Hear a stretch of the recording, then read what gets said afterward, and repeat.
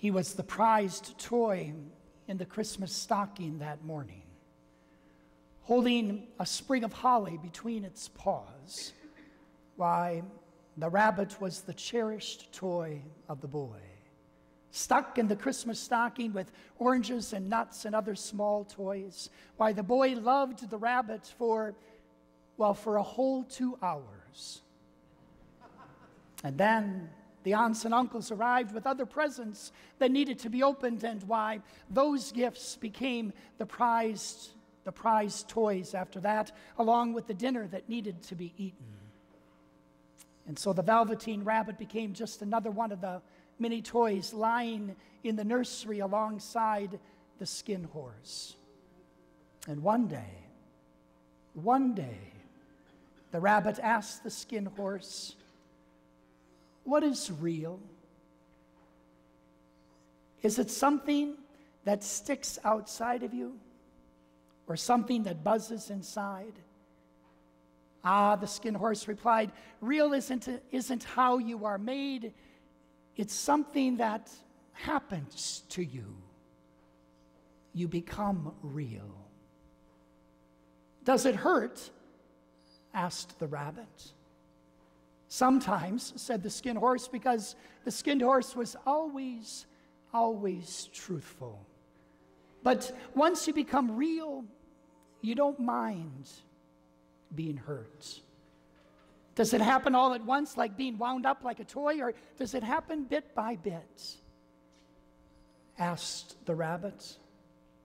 And the Skin Horse replied, "Becoming real takes a very, very long time. Usually by the time you become real, all your hair has been rubbed off, and you get shabby and loose in the joints. But it doesn't matter, because once you are real, you can never be ugly. Because real," the Skin Horse said to the rabbit, "is something that happens to you. Like being loved by a child, not just to be played with, but being loved for a very, very long time. Once you become real, you can never be ugly." What is real? Real is the opportunity that you and I are given on the second Sunday of Advent to go with John the Baptist and to find him in the desert. Because, my friends, that's the only place that you and I will ever know realness. We have to go into the desert. Why do we have to go there? Well, because it is there that we can do what John the Baptist invites us to do. The very first word of his proclamation out of his mouth to all those coming out into the desert is one word, and that word is repent. To repent. What does that mean? To repent means that you and I take the opportunity, we take the opportunity to go away from the crowd. Repent begins by our willingness to go away from the crowd.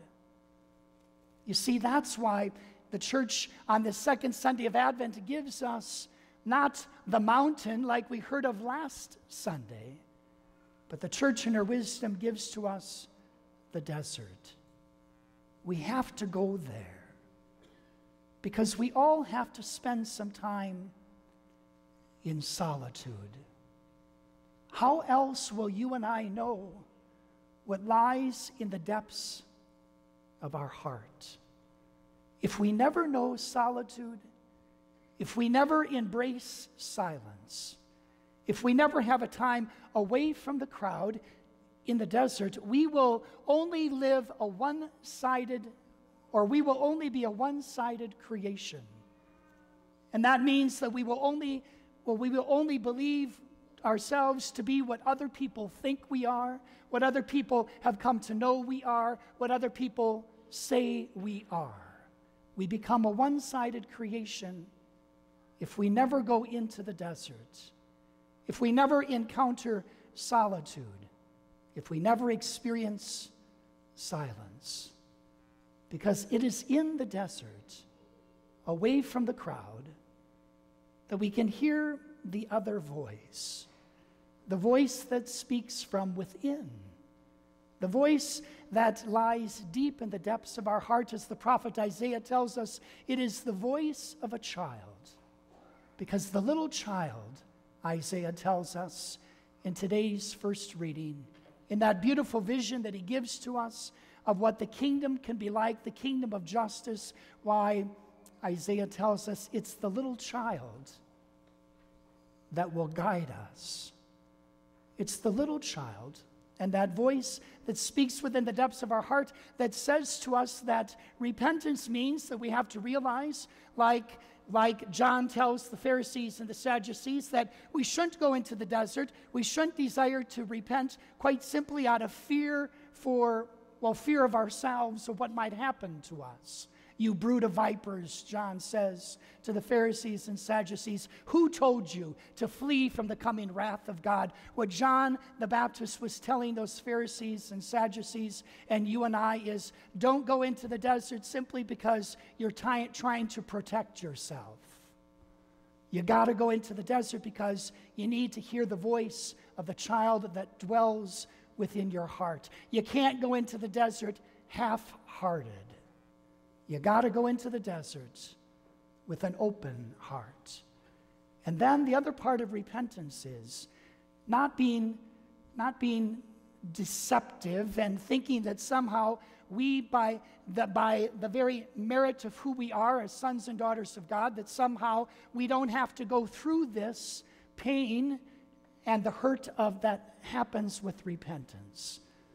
Notice how John the Baptist says, and don't just assume because you're a son or daughter of Abraham that somehow you are privileged. No, you have to go through this desert experience. And that's what Advent invites us to do. The desert is a lonely place. The desert is barren. The desert oftentimes is without life, or at least that's how it appears once we first go there. But the desert is also beautiful.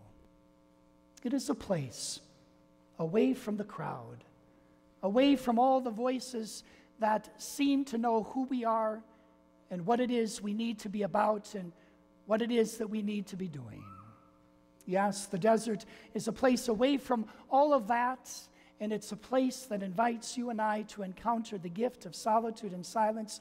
And I pray that these days of craziness that we call preparation for Christmas might afford you and I, even if it's a brief moment of solitude and silence, that we might not run away from it, but rather we might embrace it, so that we might hear the voice of a little child who recognizes that we are real and that bit by bit we are becoming who God wants us to become.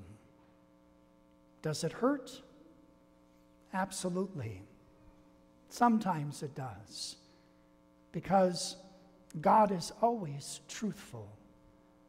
But He invites us today to understand that to be real is to be loved.